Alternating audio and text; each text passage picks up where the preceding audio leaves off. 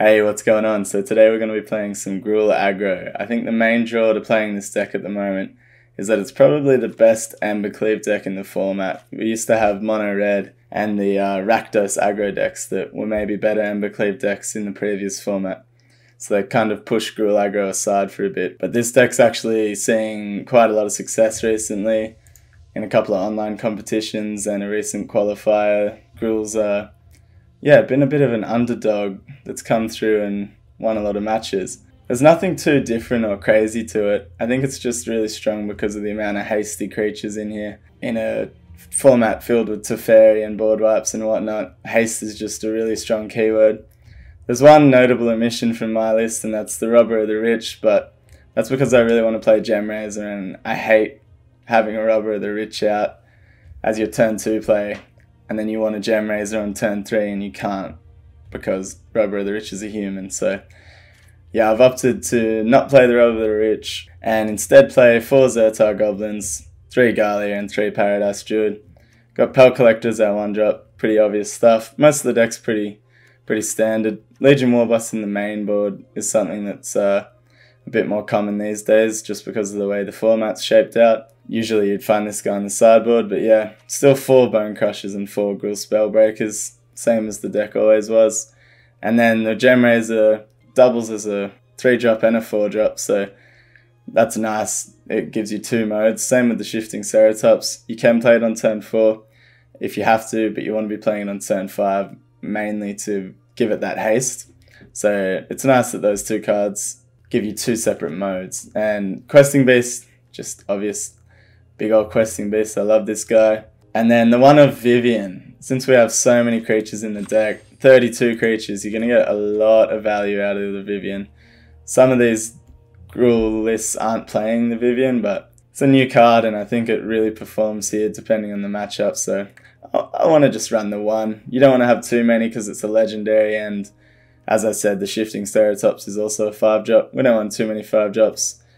And then Embercleave, one of the best cards in Standard, I guess, and since this is maybe the best Embercleave deck in Standard at the moment, I think it's a really good reason to play the deck. Embercleave, just an insanely powerful card. Obviously, if your opponent has a Teferi on the board, Embercleave, you can't get down at instant speed, so that's why having all these hasty threats to remove the Teferis is really important, so then you can Embercleave, no worries. Just a simple mana base here, just 1 more green source than red, just because we have that Pel Collector on turn 1, so we've got 14 untapped green sources to reliably hit that Pel Collector.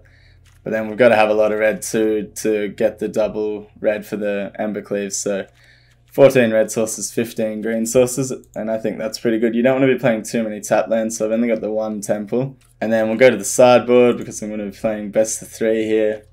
Red cap melee. Any decks running red, just got 1 of them to bring in. Scorching Dragonfire, great card in the format because it exiles. Cindervine's more artifact and enchantment removal, so we'll bring this in against Yorion, Luca Fires and whatnot. We'll bring it in against Team of Reclamation. It's great against Team of Reclamation because it pings for 1 every time they cast a non-creature spell as well, and then you can blow up the Wilderness Reclamation. Ambush is a 4 of. There's a lot of matchups you want to bring this in. It's a great removal spell and it buffs you guys up as well, so you could argue to main deck it even, but sometimes it's a dead card, so 4 in the sideboard. 1 more Legion Warboss to bring in when needed. Kothis has some graveyard hate, and it's also a giant indestructible creature in certain matchups, like if you're versing a more mid-range deck where you think you're going to be stalled out a bit more, but they're not playing board wipes, so you think you can reliably get to that 7 devotion, then Kothis is a good choice, I think. And then 2 more Shifting Ceratops for anyone playing blue, pretty much, we'll bring that in. And yeah, that's the deck. If you enjoy, please like and subscribe. Now let's jump into some best of 3 and see how we go. Yeah, I'm really liking this deck. I think it's a great one to just rank up really fast. You're not going to win every game, but the ones you do win are quite quick. This is a nice little curve here. Obviously, Pel Collector turn 1 would have been nice, but that's fine, that's fine. And I think that's the main strength of this deck, is just curving out with big hasty threats every turn. Old school Gruul monsters, pretty much. Breeding pool for our opponent. Second Zertar. Not the best draw, not the worst, depending on what they're playing. Castle Vantress there. No companion to me, probably signals Team of Reclamation, but we'll see. Now do I want to haste this in? Growth Spiral, we're going to see a red land, or... Oh, okay, there's Sultai. Okay, so I'm going to haste it, in case they have some removal. Fabled Passage. There's a Euro. So yeah, it's obviously the Sultai ramp deck, so we might be getting Casualties of Ward soon. Oh, they didn't hit a 5th land, that's good. That's great to see. Now the hasty boy. And if our opponent doesn't have anything too soon, we're going to go Questing Beast next turn. Risen Reef, okay, so it's Elementals ramp deck. Finds another Fabled Passage. I mean, we could stomp it and Zertar. Yeah, maybe we should so they don't get too much value. Although, nah. Let's just Questing this. We're putting so much pressure on their life total that value really doesn't matter at this point. Alright, do they have the 6th land for Casualties? Because that will be a bit annoying. Gonna crack both Fabled Passages. Playing the old Ravnica Allegiance. Oh, Cavalier. That's fine, I think. Do we win? With the Embercleave? I think we do. So yeah, that's a pretty good showing of how strong the curve outs with this deck are. If your opponent has no interaction, it's... Oh, hello, Vivien. And yeah, so we can Zertar with haste, and the Embercleave then costs 2. Another reason haste is fantastic. Synergizes with Embercleave really well. And yeah, we're happy to just put the Embercleave onto the Spellbreaker. And that's a nice quick game 1. Go to the sideboard. Shifting Ceratops might be a good choice since they're playing blue. They're not going to be playing counter spells or anything, but yeah, why not? Means Euro can't block it or whatever. And then Legion Warbus is pretty good here. Clothis also to exile the Euros. Now we probably don't need the Gemrazer. I don't think they're playing any artifacts or enchantments.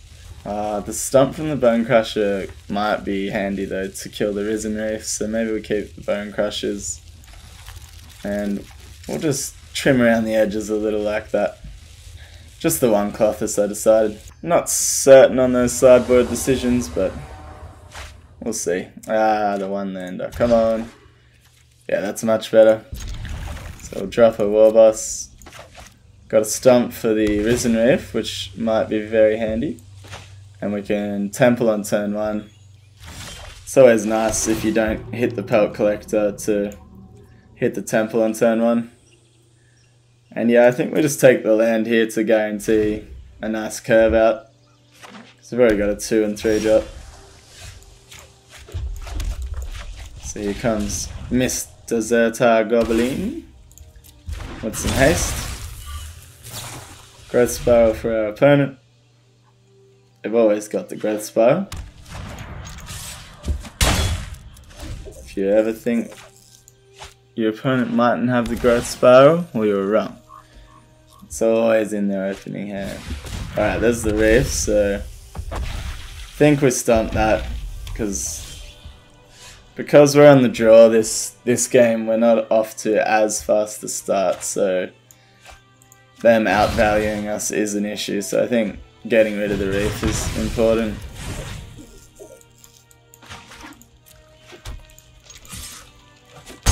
I don't know, maybe we should have just got the Warboss down to start building an army. No. Yeah, getting rid of the Reef is good, but this is going to be a tough one either way. Big old Cavalier this early. Yeah, this Our opponent has so much mana already. If they have a casualties, we're pretty much just dead. Okay, so they're a elemental combo deck, I guess. They're gonna try and mill themselves out. I've played a deck kind of similar on the channel. It's pretty cool. And yeah, I guess it's just shifting Ceratops time. Not too much we can do here. And I'm not too sure what really saves us, but at least we won game 1. We can try and win game 3. Is there a casualties coming, or is it a big Hydra? Yeah. Big Krasis. And yeah, this one's not looking good. I think we just skip that up. Alright. The decider. And this is a risky keep, but I'm all about risky keeps, baby. Perk collector, go! If we draw lands, we're fine. Uh-oh. Uh-oh. Get in with Peltsy. Yeah, I shouldn't have kept this hand. Didn't have a 2-drop. Ah, Stump doesn't even kill that guy. The Leafkin Druid can block our Pelt Collector nicely now. Okay, that's a good draw. It's War Boss time. Start building a little army. That's the good thing about Leafkin Druid not having any power, is that our War Boss tokens are safe to attack. Alright, we just want to keep hitting lands from here. See if this risky keep can pay off. Shocks in a Euro, not too fussed about that.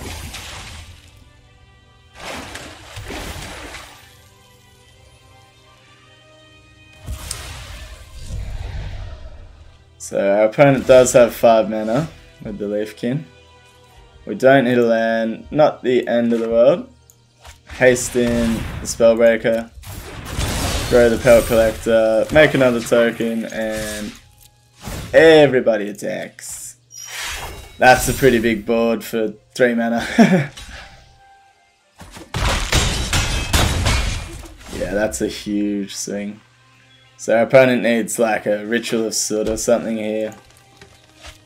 And they don't have it, so that's another GG. Yeah, I love this deck. I've always loved Gruul. Always been one of my favourite colour combinations in Standard. So yeah, we just attack with everything here. Chuck an Embercleave on whatever our opponent doesn't block. And it's a nice quick win. Put it on, I'm gonna put it on this guy. Good game. Hell yeah. GG. Jumping into our second game with our Gruul Aggro deck here against Odysseus the Teferi. Playing Lurrus. And yeah, that's a pretty good hand. Pretty damn good. I think we'll Paradise Druid turn 2 here to give us that turn 3 questing beast. Yeah, save the Gallia. Oh, so it's Lurrus cycling, cool.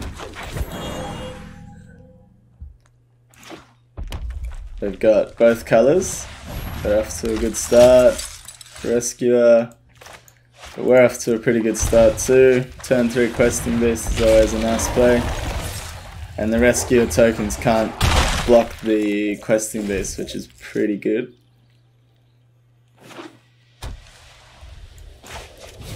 Now another land here would just be fantastic. We can drop both of our hasty boys.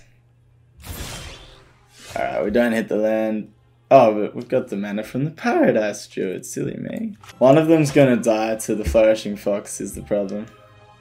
Cycling's a pretty tough matchup. I love the cycling deck, it's so good. I'm gonna take a big risk here. and going to activate Galia's ability when 3 or more creatures attack.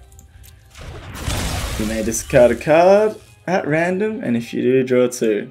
So we really don't want to discard the Embercleave. Odds are in our favour.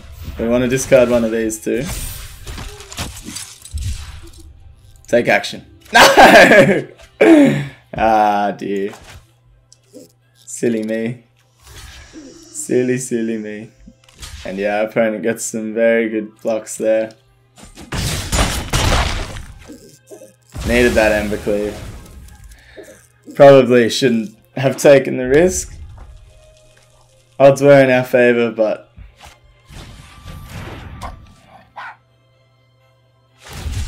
yeah, and then this fox is going to be big enough to block and kill questing beast here. If I can draw a land, Vivien is kind of helpful. Yeah, game 1 might just be a loss here. Yeah, I suppose we kill this rescuer and then get another Paradise Druid down. Those are some big foxies. At least the questing beast does have death touch.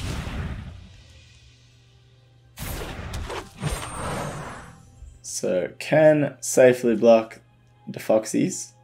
So yeah, in that case I don't think I attack. I think I hold it up as a blocker here.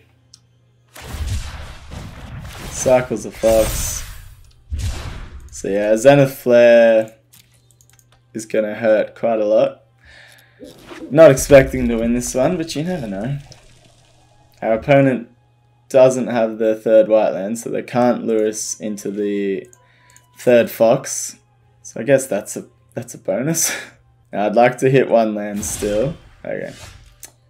Because it would have meant we could leave one of these up as a blocker, but yeah, I think we have the choice of either Bone Crusher and another Paradise Druid, Bone Crusher and a Zerta, or a Vivien. Yeah, I'm in a Vivien. Go for blood. Vivien, a monster's advocate. So we'll +1 to create. I guess it doesn't matter what it has. Vigilance, sure, because it's probably just going to be chump blocking a fox. And no attacks again, stay up to block. And there's the flare. Yeah. Good game.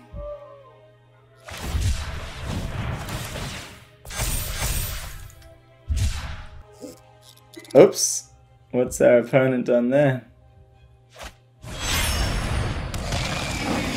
I'm not sure, they good gamed us and then accidentally cycled the Valiant Rescuer, I guess. Here's another fox. Will our opponent attack? Nope, okay, that's good. I think we stump the Lurus. Yeah, we've got to stump the Lurus before they get too much value. I think we're dead though, I think they must have another flare. And that's why they good gamed us, but try our best. Bone Crusher and plus again. And no attacks from me. So I mean, we are building quite the board, but you don't want to be having you don't want to be going this long against cycling. The longer you stall it out, the more likely you die to a Zenith Flare to the face. And I won't be too surprised if that's what happens here. Yeah, there it is. Bang! Alright. We've got this though. Clothis comes in for the graveyard hate. Early removal's really important in this matchup because you don't want the foxes growing, you don't want the rescuer getting too much value. Same with the stinger, so Dragonfire is great because it exiles, so Lurus won't get value, and Ambush is also great. So I think the Ceratops comes out, the Vivien comes out because, as I said, value doesn't matter too much. If we're going that long, they're just going to kill us with a Zenith Flare. Gemrazer isn't required. That's kind of lame that the 2 matches haven't been any of the enchantment-based decks. So we haven't got to see Gemrazer, but that's okay. And then I think I'm going to go down on the Paradise Druids because we've brought in so many 2-drops here. We'll cut 1 Spellbreaker, and yeah, we'll just go 3 Ambush instead. Because there is quite a lot of removal. We've got the Stumps as well. Playing first. Yeah, that's a very good hand. We've got removal, we've got 2 and 3 drops. So if our opponent plays a Fox here, we're not too worried. Looking like it might be a Fox. Yeah, there's the Fox. We can stump that boy. Yeah! So yeah, getting rid of those Foxes early is really important. Pray that that was the only payoff our opponent kept. Yep, that's great. So yeah, when you play cycling, you keep any hand that has 1 payoff really. So sometimes it's literally the only payoff. So if you can kill their 1 payoff, sometimes they're stuck doing nothing for a while and they have to cycle to find more. Obviously the Lurus can get the Fox backs. Oh! Red Cap melee! No! Alright, that was a great sideboard choice for our opponent. That Legion War boss would have been so great to have right now, but that's alright. I think we haste in this Spellbreaker then. Yeah, let's do that. Haste you in. Got a lot of land here. Flooding out a little bit, but just as long as we don't draw any more, I'm not too fussed. So if we keep drawing threats, at least we can double spell. Next turn we can play both of these, if that's what we have to do. We're just praying our opponent doesn't... Goodness me. Okay, Clothis is a fantastic draw though. So I was just about to say we're praying our opponent doesn't get another white mana here to get to play the Lurus and get the Fox back. I can't talk properly. So if they do it this turn, that's a bit annoying. Please no white mana. We don't want them getting the Fox back. No way. Alright, we're getting very unlucky and our opponent's getting very lucky. Oh, they missed that then. Yeah, I mean, I guess gaining life here is quite important, but I definitely would have gone for the Lurus Fox before it's exiled. Because now they don't get to do that. Or maybe I want to get rid of that healer so they don't gain too much life now. It's okay. Fox is scarier. But yeah, Clothis is great in this matchup. Because if you can exile all their cycling cards, then the Zenith Flare isn't quite as good. Jeez, we really are flooding out though, aren't we? And we're safe to attack with the Zertar, I would assume. I think our opponent wants to keep the healer. Or maybe not. Maybe they're going to block here. Maybe I shouldn't have attacked then. There goes 2 devotion pips, yeah. That was a bit of a misplay then. For some reason I just thought they wouldn't block. Oh my goodness me, that is just unfortunate. I think I kept a 3-lander. Very unlucky. And yeah, I'm not going to attack. Actually, yeah, I will. I will. Because I don't think they're going to block with the rescue. I think this will force them to just chump block with the token that they're going to make here. Oh, well, that's best case scenario. Taking 4 to the face. We're very happy about that. Yeah, I wish I didn't attack in with this, because then... Alright, our opponent's on 7. Here comes Lewis and a healer though, I would assume. This is going to be a close one. Clothis is putting in work, but this flood is what's going to kill us. So yeah, we can exile the other one, but I've got so much life going down now.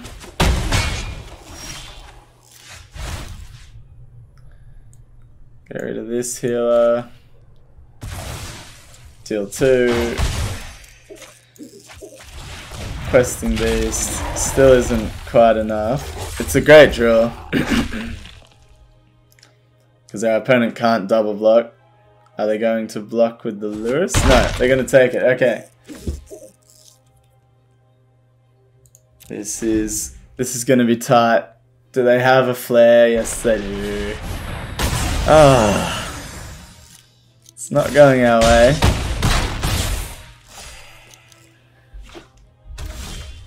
And there's another land. Hell yeah. That's GG, folks. Just gonna gain too much life. That was just bad luck more than anything though.